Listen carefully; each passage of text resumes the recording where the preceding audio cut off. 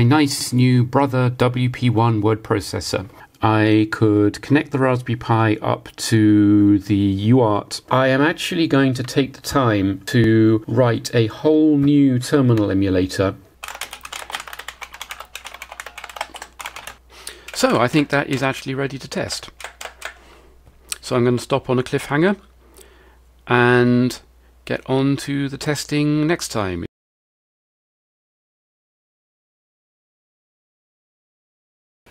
Okay, moment of truth time. Let's try it and see if it works. Now, I am also trying a new technique for recording the video from the Brother device. This is using a webcam which does at least have manual focus. The picture quality is still not brilliant, and as I mentioned before, a lot of that is the fault of this cable, which is screwing up the video somewhat. I should really have used a more shielded one. Anyway, let's try this and see what happens.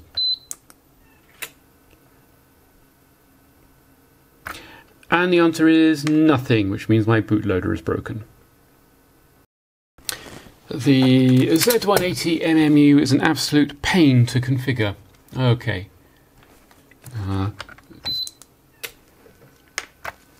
Well, better. Okay, so I'm apparently clearing the screen to the wrong value, which is 0 rather than the space, and I am not configuring the attribute memory, which is why some of it's shown up in reverse, and while it's printed the boot message, it hasn't actually, started booting. So after not overwriting the current program, let's try this. Well, clearing the screen. It's not loading anything off disk. That's probably because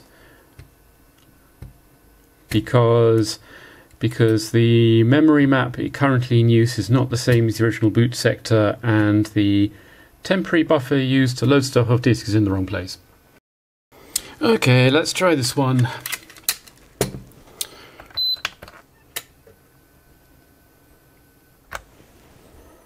Interesting. It's not really what I expected, but at least you can see on the screen here. Actually, I'm not sure it's coming out. I didn't set this thing up to record inverse video, but I am at least getting superscript. Yeah, I think this is wrong. Fun though. So boot it. And nothing happens.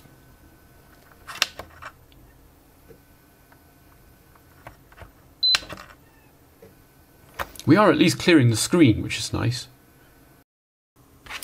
Well, I managed to fix the bugs in the bootloader, mainly by throwing it away and starting again with the CP-image bootloader. And as a result, our application runs, sort of.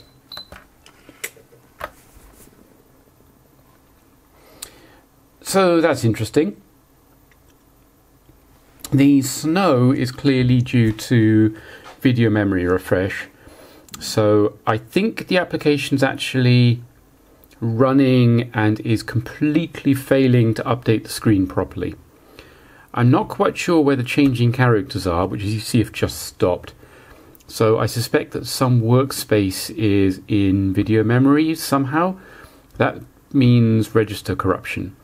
The fact that it hasn't removed the boot go message, which is produced by the bootloader, I'll fire it up again, is interesting because that means we failed to clear the screen. So I think the first place to look is the screen refresh code. Here's the routine to clear the screen, and I do notice this. CP-A, is a regrettable typo which is going to compare A against D. The A is implicit because in CP the A is implicit because you can only compare A with things. So this is going to be comparing whatever happens to be in A, which is whatever garbage this has left behind, with what's in D. This should be an LD. So I think that this is spinning forever, writing to the screen. Now, where those garbage values were coming from, well, if you pass in a line number out of range, then the display code is going to look that up against back buffer address table. So no,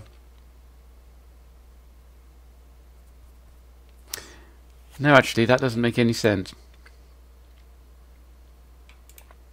because it will be clearing random bits of garbage. It'll be reading the address of a non-existent line and then trying to clear it. Where's our clear routine? Here.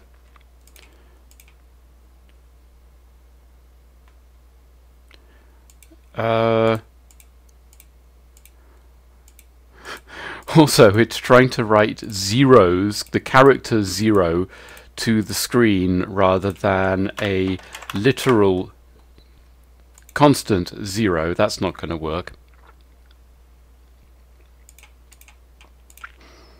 Okay, well, those are at least 2 bugs. So let's give this a try. And it boots. And that's interesting, we get exactly the same thing. So, I wonder, the garbage on the screen, not the snow, but the strange characters, this is clearly counting down. You see, it just stops there and then the snow changes.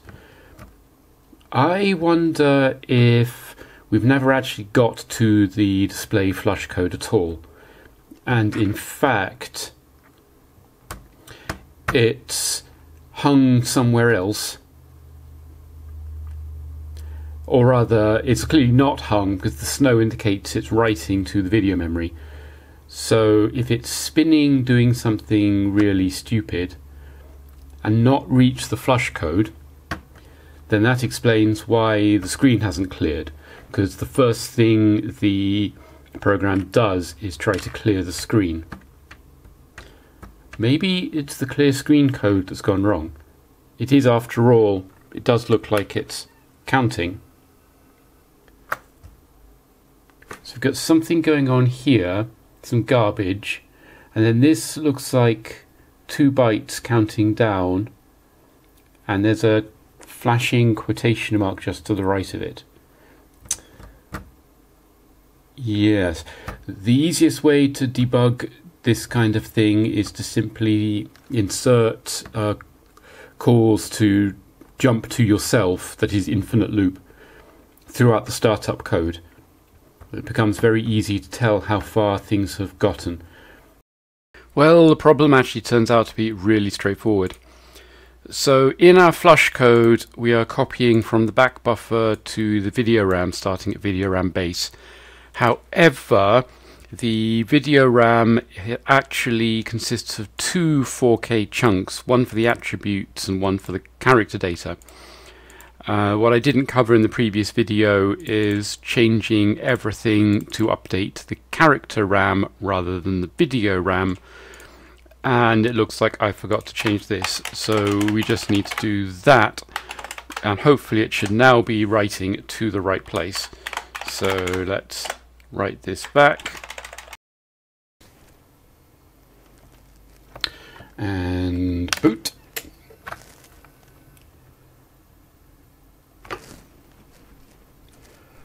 Something should have changed. So after inserting one of these right at the very beginning of our program, we still get garbage. This means that none of the program is actually running. So this suggests it's a bootloader issue.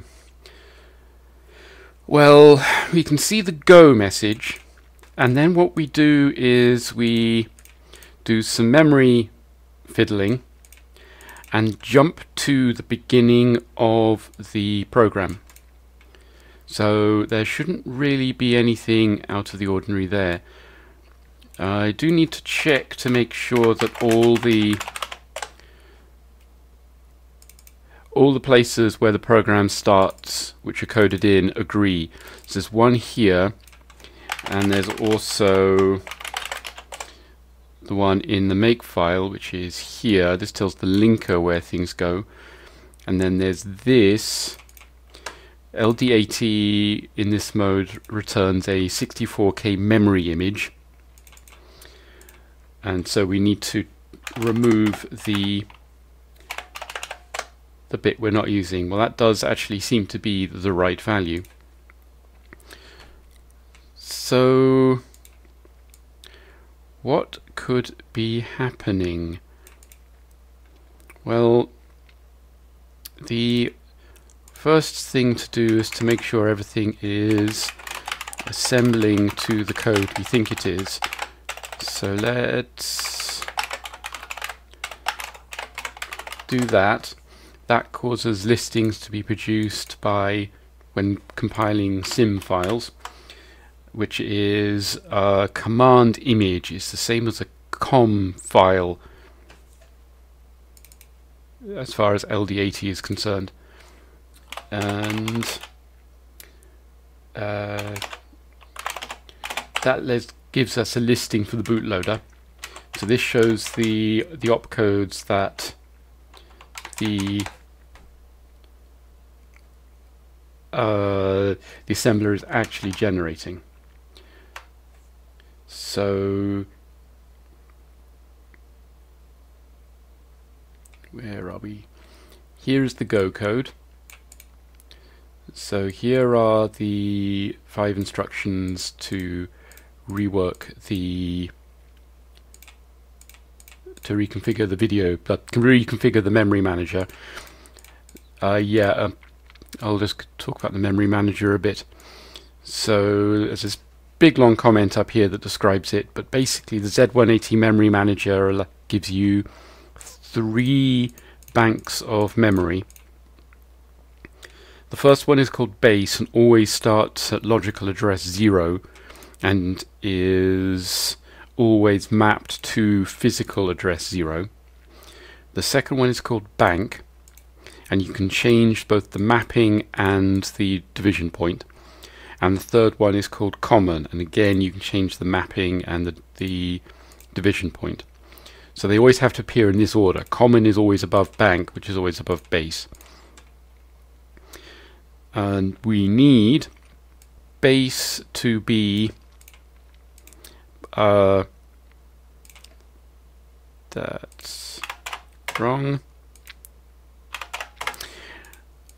Base always points at the brother OS kernel. It allows us to do system calls.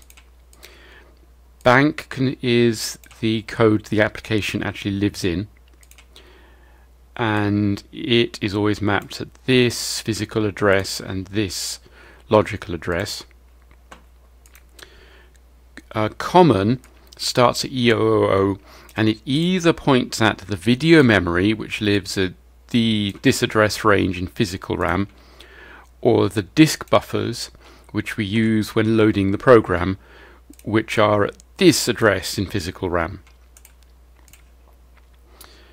So when we load the program, we actually have to keep switching between having the disk buffers available so that we can call the system call to read sectors, and having the video RAM available so that we can write stuff to the screen. Well, once the program is loaded, we no longer need the disk buffers, so we switch permanently into video RAM mode before calling the application's start point. Now, are we loading the program to the wrong place? Because the configuration we've got here is actually subtly different from the one that CPM uses. The way the load works is we read sectors, we always put them into a temporary buffer. This is why we need a disk buffers block. We then use the DMA engine to copy out of the temporary buffer and into user RAM. We use the DMA engine both because it's fast and because the DMA engine always works with physical memory, which makes life easier when loading CP_IMG. However, copying 12 sectors is not exactly time intensive, and for our particular use case we always have the target memory mapped. So I think we should actually be able to get rid of this. We can replace this with a simple LDIR,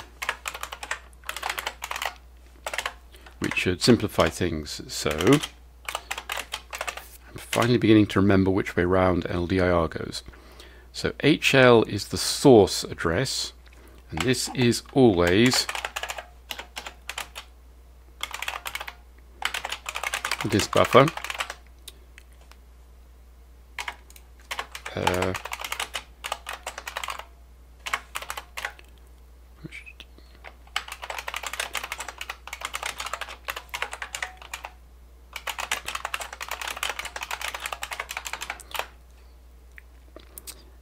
LD is the destination address, and we keep the destination page here in D, so E is always correct. We just have to, D is always correct, we just have to put a 0 into the bottom byte.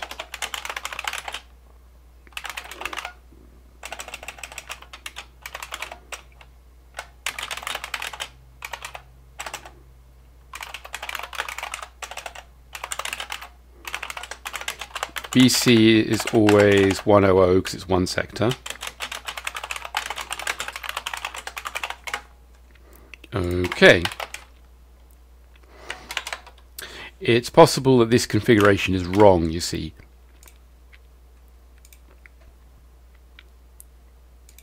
So advance the next sector, next address, reduce the sector count by 1, and loop. Yes, let's leave that.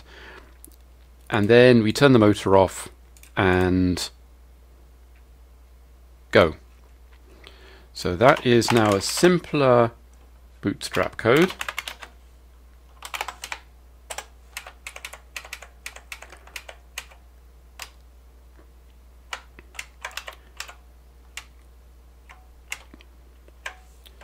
Which is here. I see reasonable looking values. So we'll try that and see if that makes any difference. Boot. No, it doesn't. Well, this isn't helping. This is setting the stack pointer for our program. Putting it here means that we're using the system stack in the common workspace that the disk buffers live in. And of course, every time we switch to the video memory, the stack becomes inaccessible. So if we leave it in video memory mode, then the stack goes into video memory. So possibly that is what's writing to the screen. Now the obvious thing is to just move the stack somewhere else, but we can't make system calls unless the stack is here. But of course there's no reason why we can't simply switch to a different stack down here. So let's try this.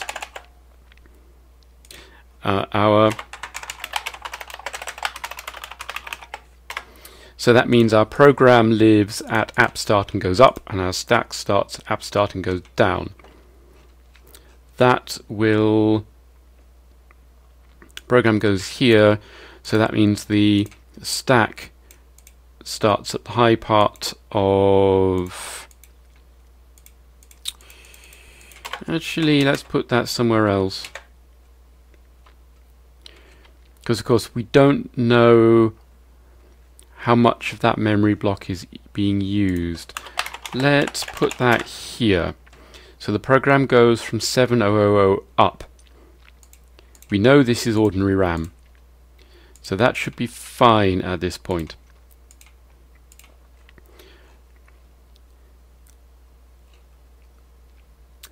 The odd thing is, I still don't know where all the noise is coming from. So I think that I am going to just try and write out what byte is at app start before we do anything else. This will mean copying the hex print code, which I got rid of, but we can steal a copy from CPM-ish. That's, now hang on, we can, it's in our common utils print.lib. This, so let's just copy this, stick that here.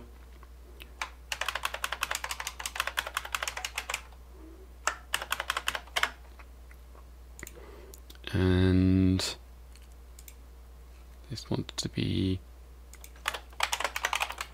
put byte. Oops. So we're just going to do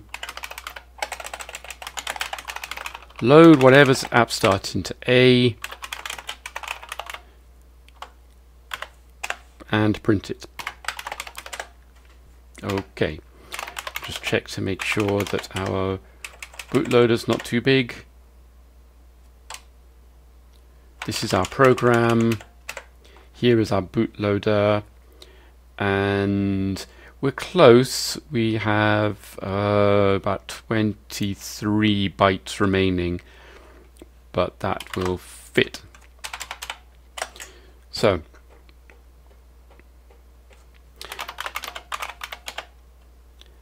what I would expect to get a 0, 0, because that is the first byte of the program. That's, hang on, that's not right. 0, 0. That is a NOP. I never told it to put a NOP there. That's our JR. This value is wrong. Off by 1. That's better. Well, that won't help, but it shouldn't have caused that mess. So where is the noise coming from? Well, normally the memory that lives in this block is the kernel workspace. It's the brother operating system. But we've just swapped it out in favor of the video memory. This is safe because we've turned interrupts off. So I wonder whether one of these system calls we're making has turned interrupts back on. Now the difference between this and CPM-ish is this routine here to turn the motor off. So let's do this, because it's possible that this is in fact working and this is executing our infinite loop, but there's an interrupt routine which is updating variables in kernel memory. Of course, now the kernel memory is being replaced by the video memory, therefore it's updating the video memory. CPM-ish has this call in it, so the problem can only be this one. Just check to make sure. No, we're not calling EI anywhere. So let's try this. And it works. We have a clean screen. So yes, that was clearly the problem. This means that we can now go and turn back on bits of our program and see what comes out. So how does it look? Boot. Good, good. The eyes are wrong, but the cursor is flashing, which means it's initialized the video display. It's tried to clear the screen, so Well, the only thing to do now is to hit the return key and see if anything comes out. No, of course it doesn't. Okay, I will see if I can. Let me just. I have the Raspberry Pi keyboard here too. So let me just poke something to the serial terminal, see if it works in that direction.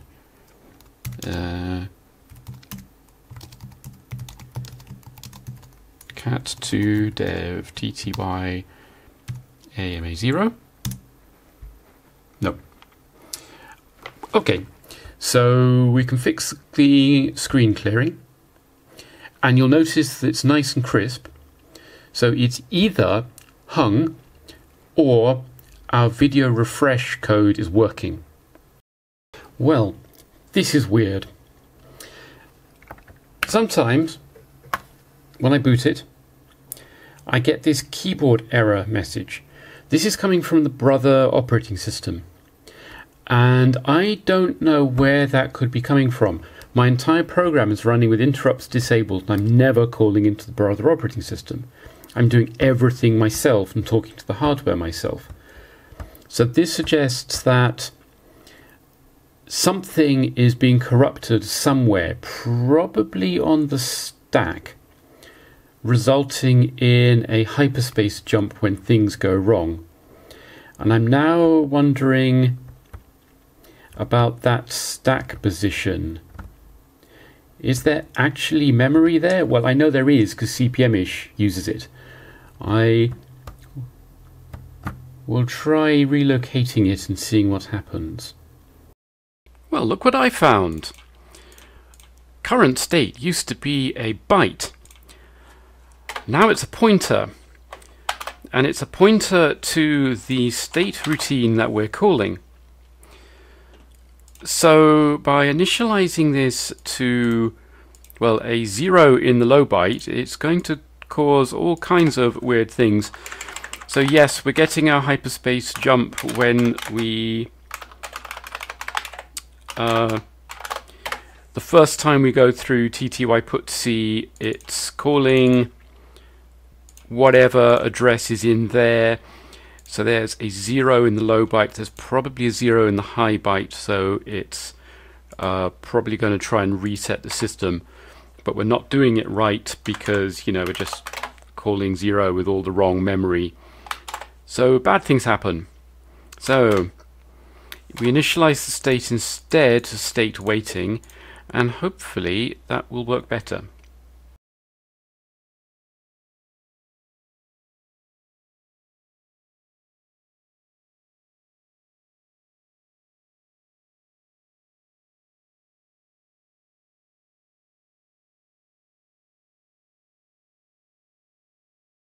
So I now have some code in place that will attempt to write lots of dots to the screen. Of course, we have a handy tty put c routine for writing text, which is useful for tracing. Let me show you what happens when I try it.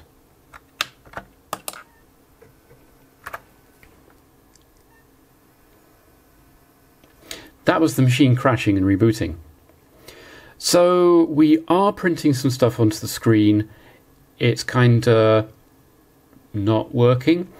The fact that it seems to work for a bit, even though it's printing the wrong characters, before rebooting, suggests that it's the terminal state is going wrong.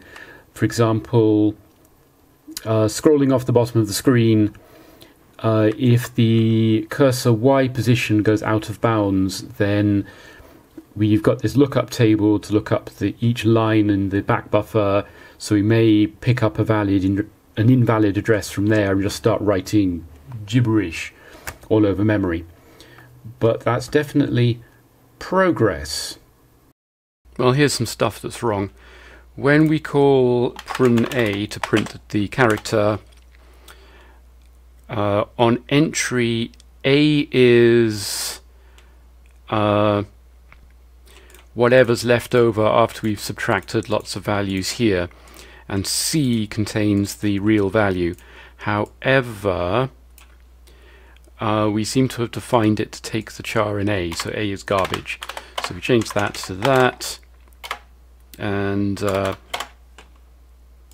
copy C into A, then we should at least get correct output text.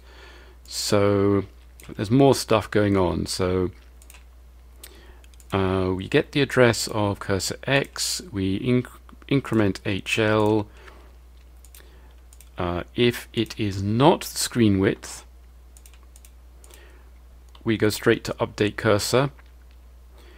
If it is the screen width, we reset X to 0 and go to TTY line feed,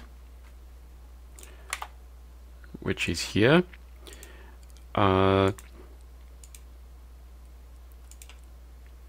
If we are on the last line of the screen, scroll up. Otherwise, move the cursor down one. So scroll up is straightforward. All we're going to do is delete line 0 on the screen and leave the cursor where it is. We have though I do think we have printable. We have actually moved the cursor, and TTY line feed may not actually call. Wow, unexpected phone call. I'd forgotten that people actually called people on phones. Yeah, it's been a while. Yes, I was looking at the cursor motion. I was wondering if there was a code path where the cursor would be moved, but update cursor wasn't being called. But to be honest, it's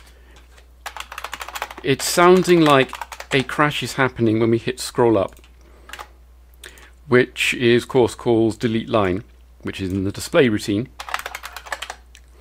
which of course is doing this stuff, and this is very likely to be wrong.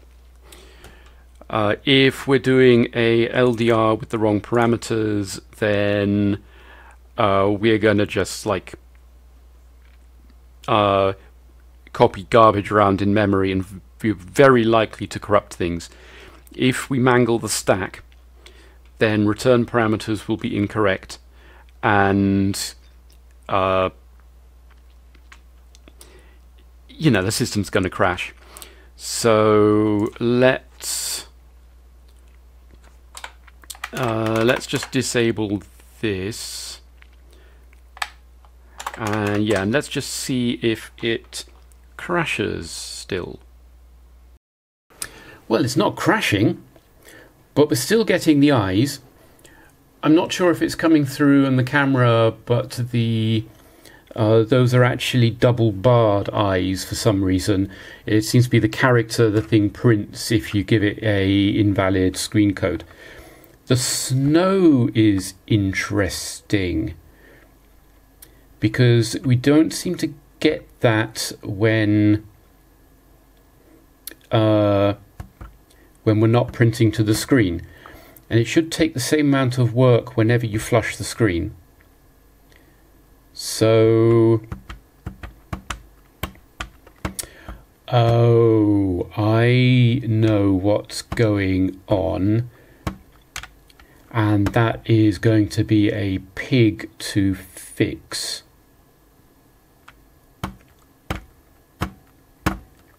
Yeah, I'll come back to that later, I think.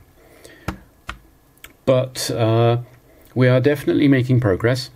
So let's try and fix delete line then. Well, this ain't gonna help. Yeah, the back buffer address table was all wrong. I have also added a new file, this print.z80. Let's put that down here where it belongs. This again is stolen from CPM-ish. It contains all the number printing and string printing routines. So we're going to go to del here, but instead of actually doing the copy, we're going to not do anything, because there's a non-zero chance that now I fix the back buffer table, this should work. Do you think it worked? Of course it didn't work, but it did fail in an interesting way. So you can see the row of dots down the middle of the screen. It should have filled up the entire screen, so this suggests that the cursor is not being placed correctly. There's snow, we expect to see snow. The cursor itself is flickering around. I would only expect to see the cursor on the last row of the screen. And the right-hand border has got a barred eye in it, so that's not being cleared properly.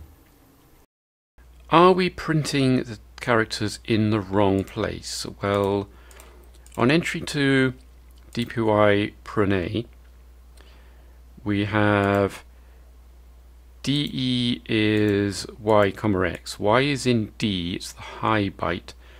X is in E, the low byte. So we call calc back buffer address. DE has not been touched anywhere. So D is the Y byte. And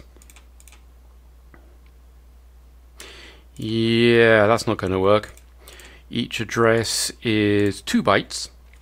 So in fact, here we want to do a shift logical left by shift logical left A, or just do an add A. So that will double A, so we're now properly indexing into the back buffer table. And yeah, we're doing exactly the same thing here. Luckily we're calling calc back buffer address everywhere, so we're not actually directly referring to the tables anywhere.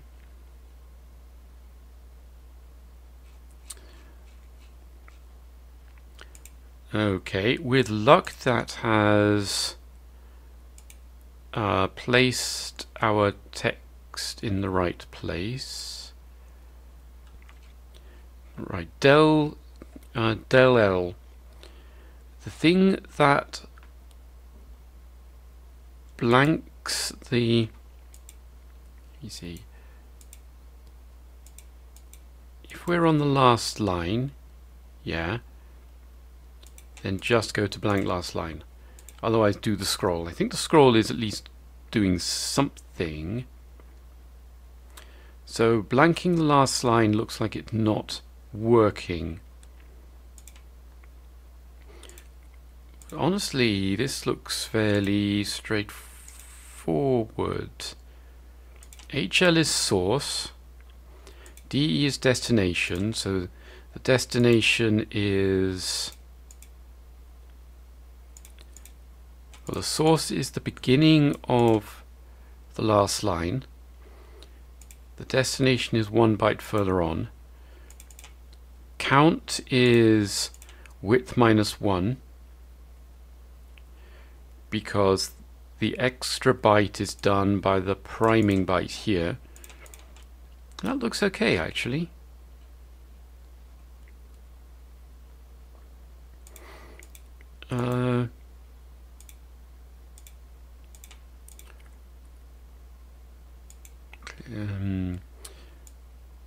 So calculate the address of the line in DE.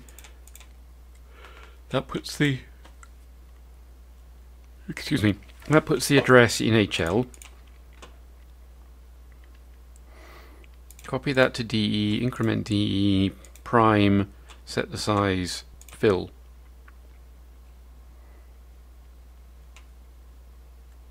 And we know this works.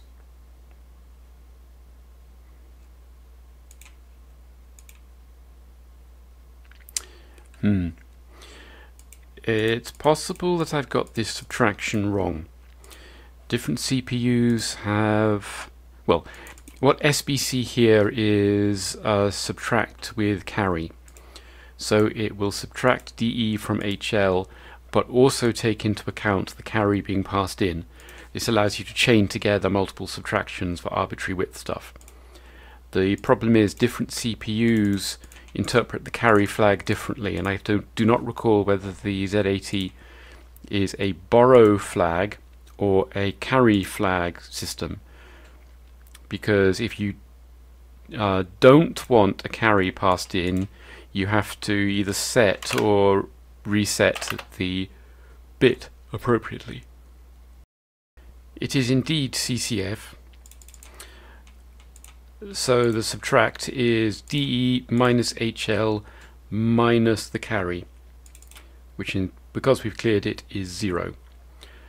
Okay, well, with luck we should now be drawing text in the right place, but I'm not sure about the rest of it. I'm going to just try this and see what happens. So boot. And it works. We are printing dots correctly. So it was just the back buffer table that was wrong. Good. So we should now be able to, well, we seem to be able to print stuff, or at least print dots.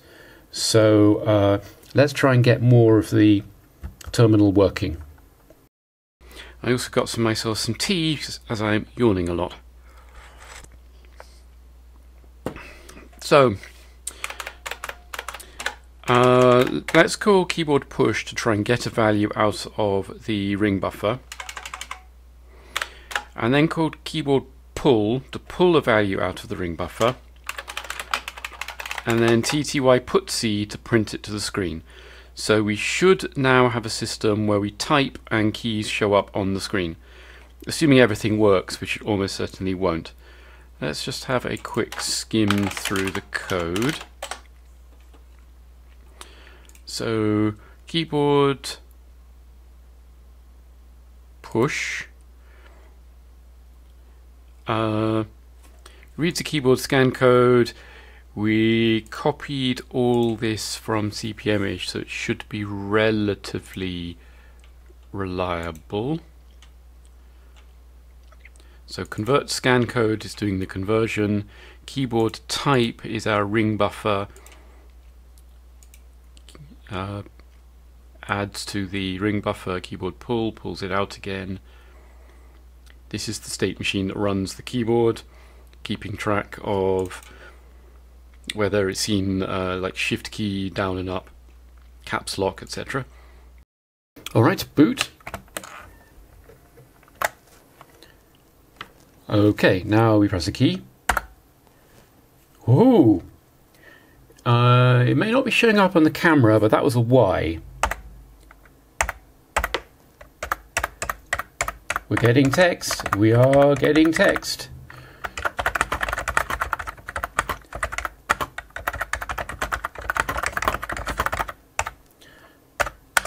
The cursor is entirely the wrong place.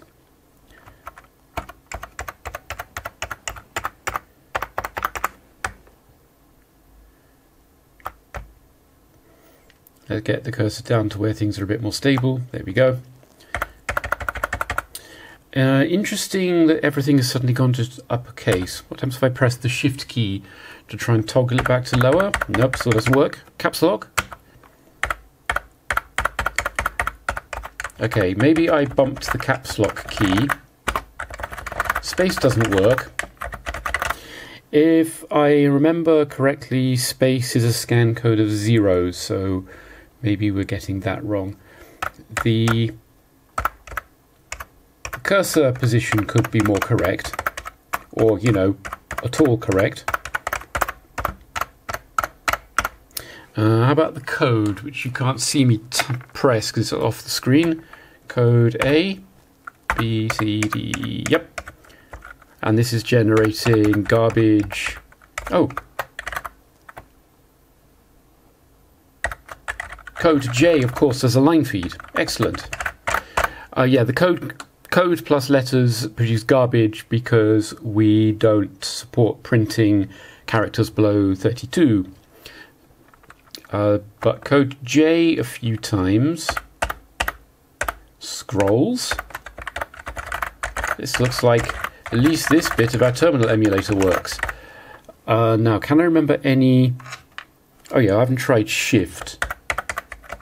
Yep, that works. Number keys. Yep. What about the cursor keys?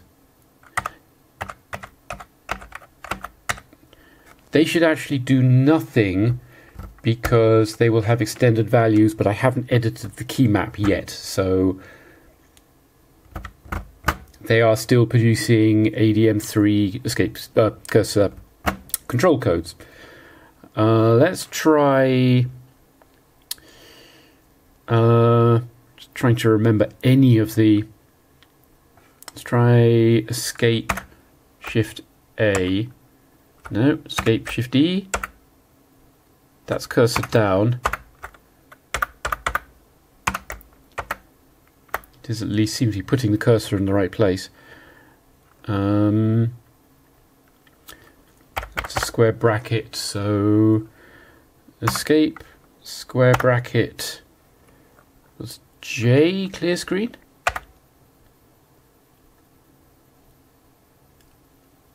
Well, it cleared something, but I don't think that was right. Escape square bracket J. No. Escape square bracket J. I can't remember what that actually did. But yes, this does actually seem to be relatively... That one was delete. Relatively decent looking. So let's take a look at space and cursor position. Okay, well, here's our conversion. Let's take a look at the key map generator. Look, key tab, let's see. So the scan codes are here on the left. Right hand side contains the ASCII codes. So where is space? Here. That should have worked. Scan code OX20.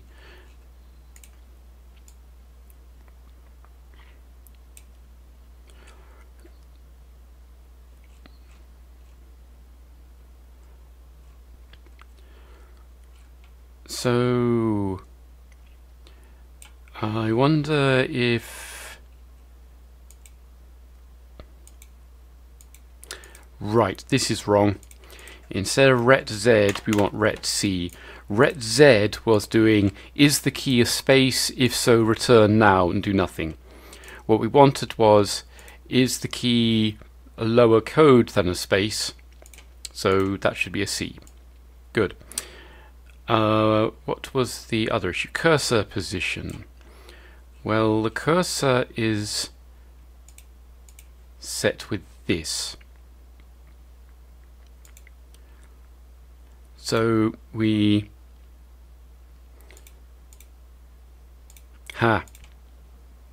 No, wait. I thought we'd missed the doubling. D is the Y position, so we get the address of our table, multiply by 2, add on to get the address of a position in the table. Right, we need to, you've done this in the wrong order. We need to load the value out of the table before we add on the X position.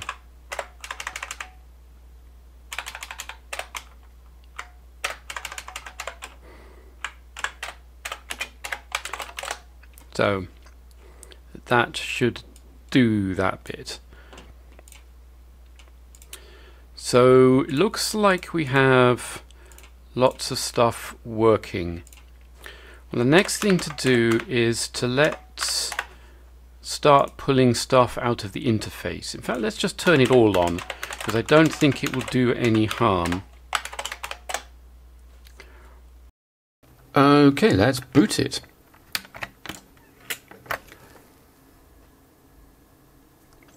Has not cleared the screen. Okay, well, let's press the return key. Nope. No, I think that's wedged. Let's try doing the thing in the Raspberry Pi to emit text. Yeah, that's doing nothing. Cursors. You see here where we compare the state against RS readable and then return if the state is RS readable, when we should be returning if the state is not RS readable. Yeah, I think that's probably going to make a bit of a difference. I have, for the time being, disabled all the keyboard stuff. Wait, what's that doing there? That shouldn't be there. Because it did seem to cause things to lock up, and I'm not sure why. So let's just see whether this side of things works. We should be able to cat stuff from the Raspberry Pi to our terminal and see things appear. So let's use the Raspberry Pi to dump some text. And what do you know? It works. Cool. And now let's press the return key. And it works. So I will just move that keyboard out of the way, move this one off camera, and log in. Yikes. Why did that happen? You're not supposed to get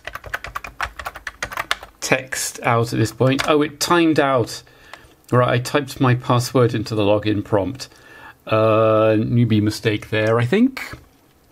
Okay, let's do this properly.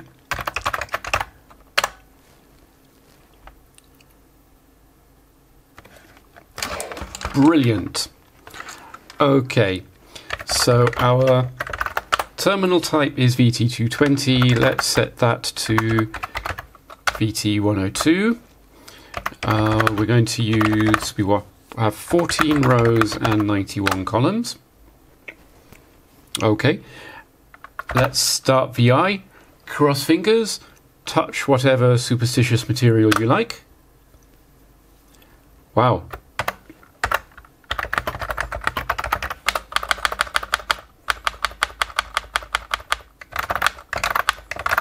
Okay, well that's not worked. At least something's not working. B. Oh, hang on. How do I work this? Yeah, something's wrong. B.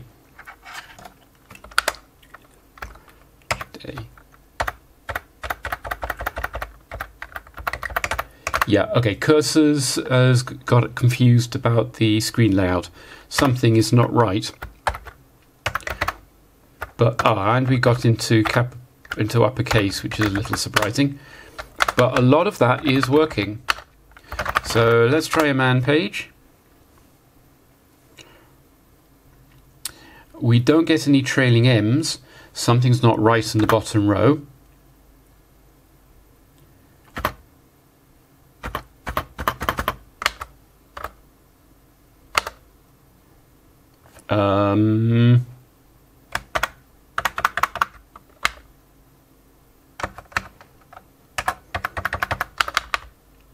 Okay, that's bad. Let's just restart the terminal. The state's got confused.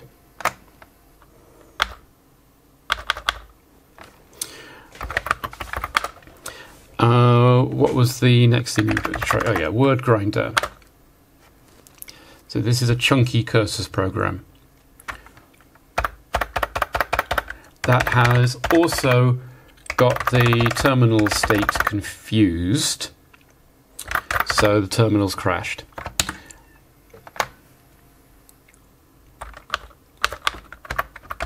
And we actually want to, can we exit word grinder?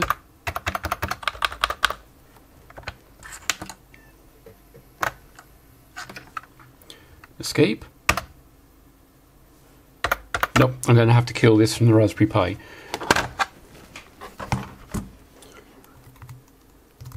Kill. Yep, there we go.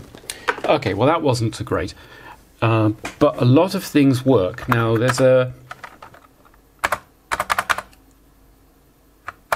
I'm pressing the tab key and it's not doing the right thing.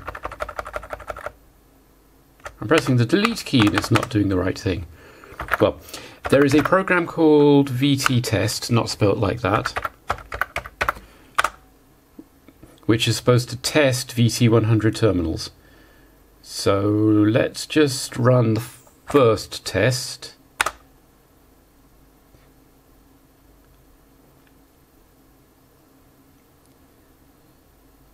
That's not supposed to happen.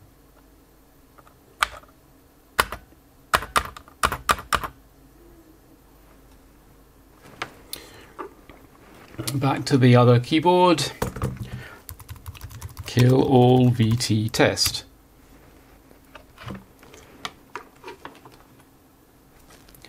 And I think I'm going to have to restart the terminal. So there's a fair chunk of work to do.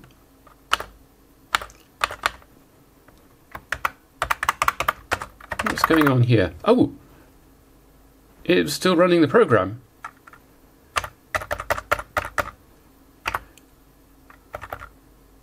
What does modify test parameters do?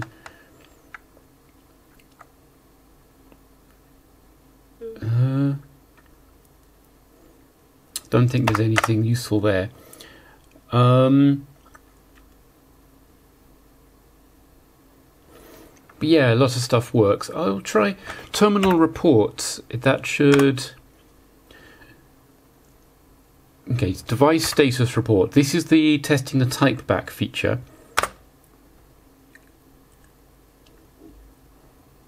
Yep, it says report OK. Wait a minute. Test of device status report 6, report cursor position. Report ism. Really? Ism? Square bracket 005 semicolon 001R. Unknown response. It doesn't like that. I suspect it doesn't like the leading zeros. I'll try that one again. I think it doesn't like the leading zeros.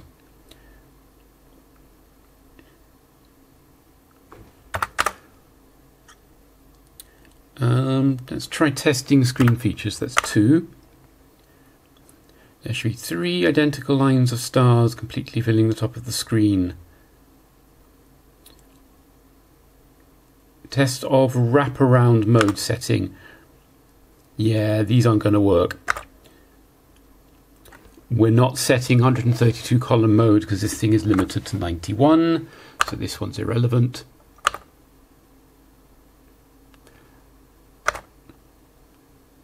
We don't have a scroll up region. Yeah, none of this stuff is relevant to our program.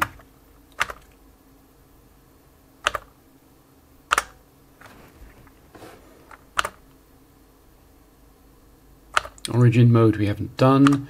Attributes we haven't done.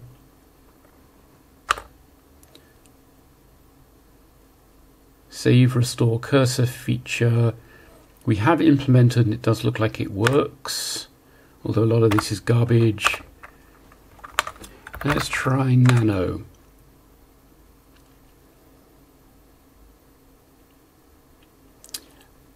That has not displayed properly. I don't know where the 8s come from. We can type.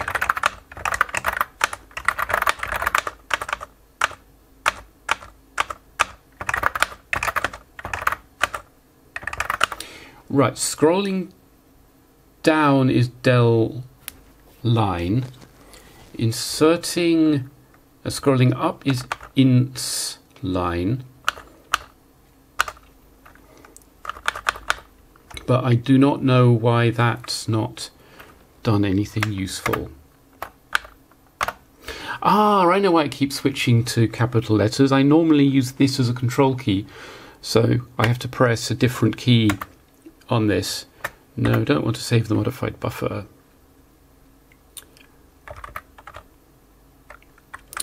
Okay, so I'm just trying to get a handle on what might be broken.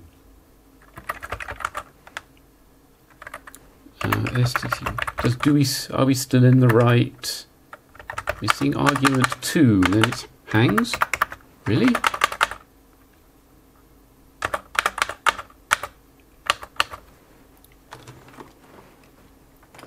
Reboot the terminal.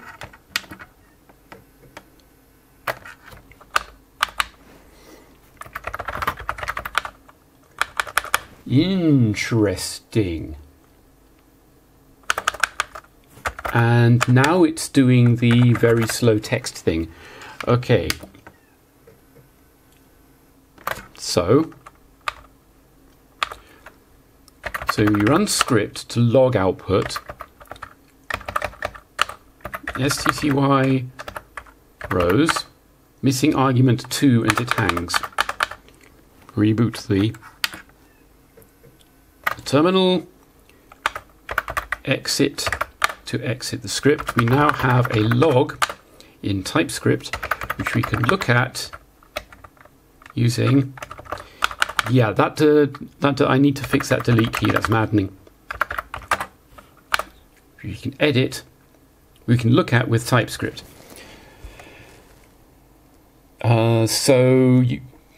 Down here, and I think my finger is showing up on the camera, you can see me typing stty. I don't think I can scroll down without working cursor keys. I can go to a position, so let's go to CO.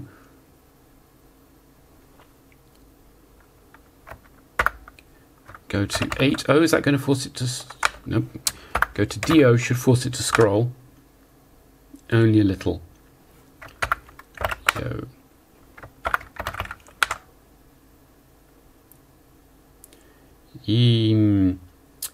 Yes, that's not right. Luckily, there we go.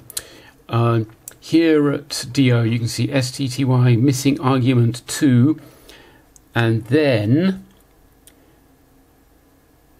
E28098 rows. That's a Unicode character, that's what it is. E28098. So that should be a... that's going to be an open smart quote. And that's why it's just hung there, because you can see from the context it's probably just about to print a smart quote. So that gives us a place to look. So we need to fix delete, because otherwise I will go insane, cursor keys, and UTF-8.